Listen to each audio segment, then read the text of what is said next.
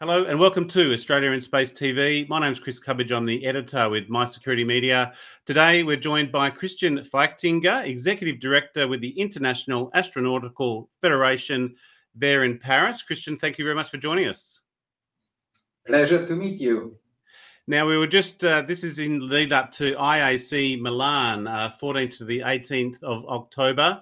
It's the 75th International Aeronautical Congress. One of my questions to you is, you're on the executive committee. I take it you are in charge there for IAC Milan? Yes, well, you know, the International Astronautical Federation has a long history, created in 1951, and since then we are organizing the International Astronautical Congress every year in a different city worldwide.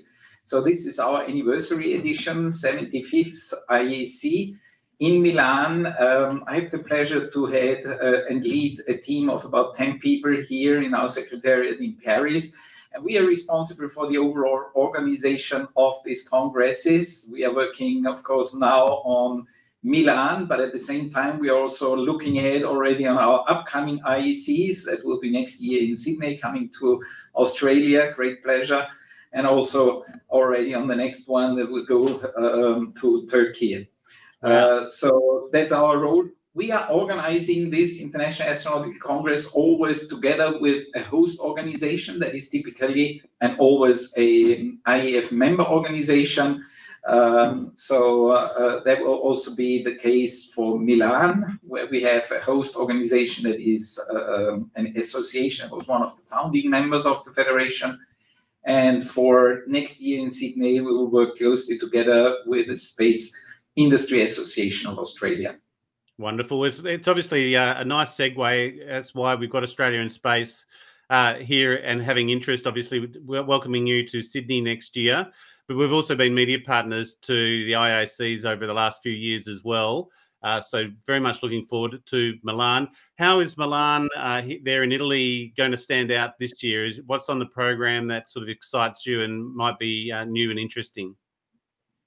Well, you know, the IAC in general is today perceived by the global space community as the place and time of the year where you need to be in order to be within this space community, recognized, visible, having the opportunity to network and to partner and to showcase actually what your organization is doing.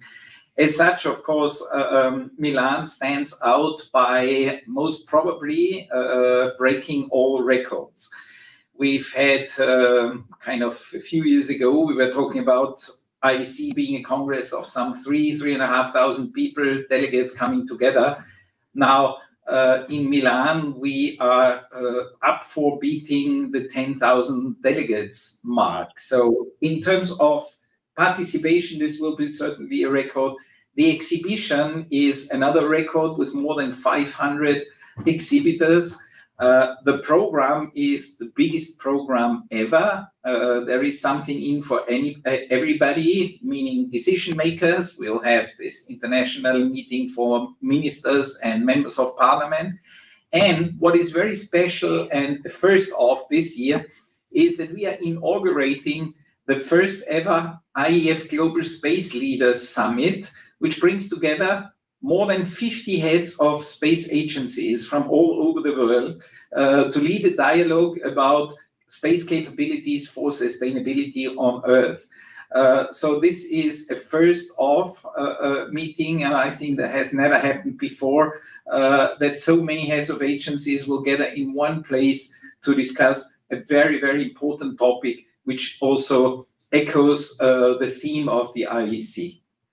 And this year for Milan, it's responsible space for sustainability, and then also Yes. 3G, geography, generation, and gender. Maybe to talk to those two, maybe to the 3G, geography, generation, and gender, how that is going to be presented, or what sort of the key outcomes that you're looking for?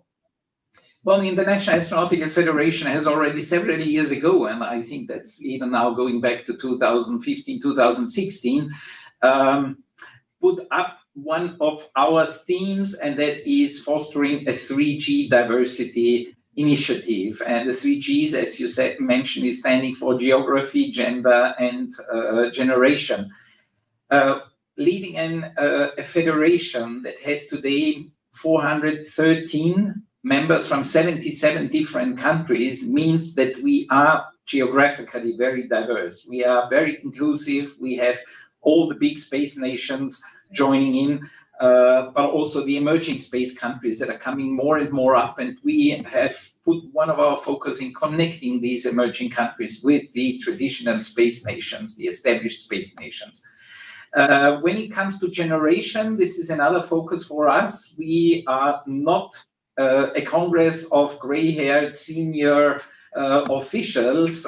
We are very happy to be able to say that more than 40–50% of the delegates that come to our congress are below 35. So we have a great offer for the young generation, connecting them with the senior officials, providing opportunities to network and develop their career, and also, most importantly, listen to the opinion of the young generation on what are their thoughts in order to make sure that space is sustainable and to use space for sustainability on Earth. And of course, the third point, gender is also high up on our agenda. I think the gender diversity is something that worries and is a concern globally, specifically in the space area. We are promoting, we are presenting role models, we are encouraging young female talents to jump into leadership positions, to connect with space. So this 3G diversity initiative has now for several years been a major focus of the Federation. We have made great progress, and this will of course also be demonstrated and reflected at the IAC in Milan. You have mentioned the main theme, of course, is sustainability. Sustainability, I think, is something that is high on the agenda of all space actors worldwide. We also see that sustainability will be one of the major themes at the IAC in Sydney next year. And as I mentioned before, it will also be the topic the 50+ heads of agencies will lead the dialogue on. I think the last question I wanted to ask is at least some of the highlights and key challenges you see for the space industry, given that this is the 75th IAC and you've got some 50 agencies heading. What's your sort of market observations for the space industry as of 2024 and leading into Sydney 2025? You're finding it's rejuvenated, or it is facing some key challenges, and sustainability and arguing at sustainability as a key one? Well, you know, we try to always leave a legacy with an IAC, and I just remember our last time we brought the IAC to Australia was in 2017, I think it was, in Adelaide, and that was also a remarkable congress and a remarkable success, because that I wouldn't say triggered, but at least it advanced the creation and the announcement of the creation of the Australian Space Agency. Since then, of course, a lot has happened, specifically in Australia. The development of a space ecosystem has made great progress in Australia, but also worldwide. We are seeing that there are so many new companies, new startups coming up. While space in the past was focusing around a few big actors and big players, today the ecosystem is much broader.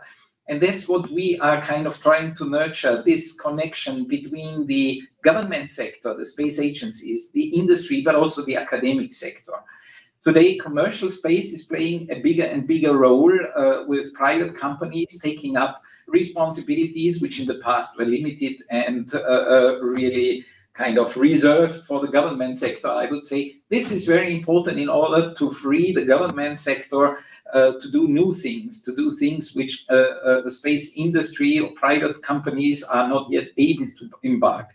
Space economy is another big topic these days, because space has an enormous economic value or economic impact.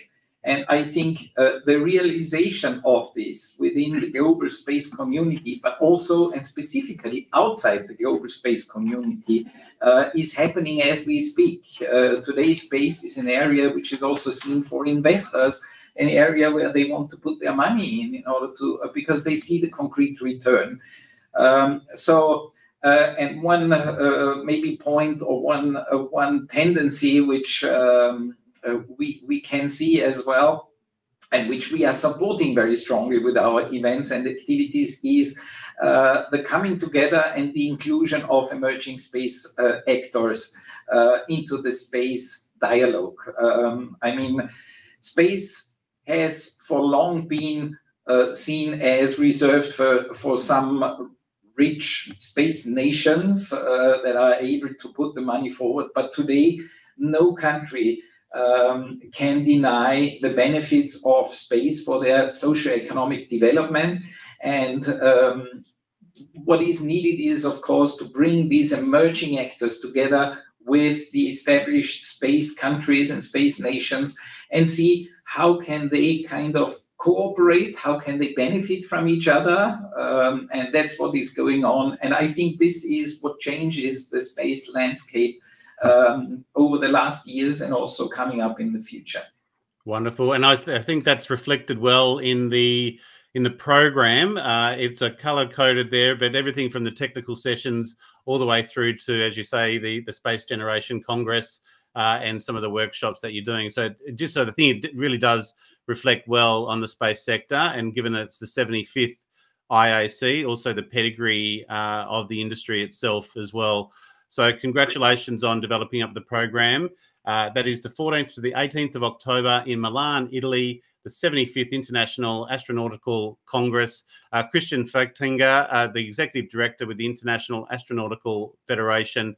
Thank you very much for joining us today. Your morning, my evening, from Paris to Sydney. And we'll see you next year in September in 2025. But thank you very much for joining us on Australia in Space TV. Thank you for having me, and looking forward to seeing you in Milan and certainly next year in Sydney. Thank you.